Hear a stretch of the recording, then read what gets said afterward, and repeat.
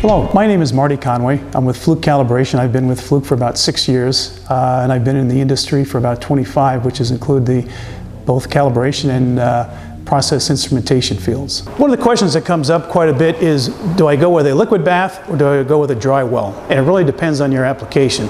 For ultimate accuracy, the liquid bath is going to give you much better uniformity with the fluid that's actually used in the bath, as opposed to a dry well.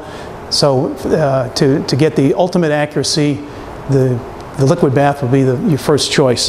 However, out in the field with a liquid bath, it's not always that convenient. You have issues such as health concerns with the fluids that are being used, ventilation, so forth and so on. But in those cases, then certainly a dry well would be the device that you would select over that. And just a quick general difference between the two. With the liquid bath, we put fluid into the well itself. This actually is the basket that the RTDs, the devices that are being calibrated, are inserted into. And the main purpose of this is to make sure that the RTDs are prevented from hitting the stir that's actually in the bottom of the unit itself.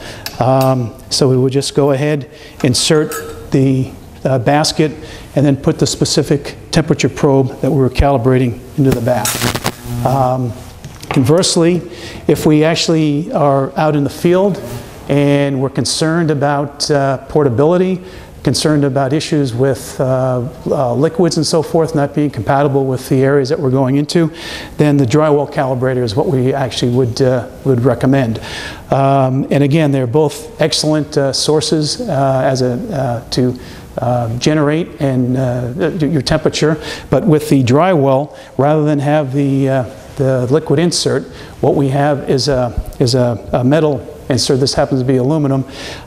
You can select based on the type of instrumentation that you're calibrating, what the diameter is. You would select the well size to correspond to whatever you're calibrating. This in turn is actually put into the dry well itself, and the probes actually would be inserted into the well. Now, one thing with a dry well, when you are looking at the specific device, even though typically they'll have 6 different holes where you can supply the instrumentation that you're calibrating, if you are calibrating something like a transmitter that has an extremely large head to it, obviously we're not going to be able to get 6 of these into the dry well. So certainly that is one of the situations that you need to think about when you're actually performing the calibration. One, can I lug around an instrument that has some fluid in it, or do I want to go with something that does not have the fluid? It's a more dry application, but maybe limited to the number of sensors that I actually are going to be able to calibrate and utilize at one time.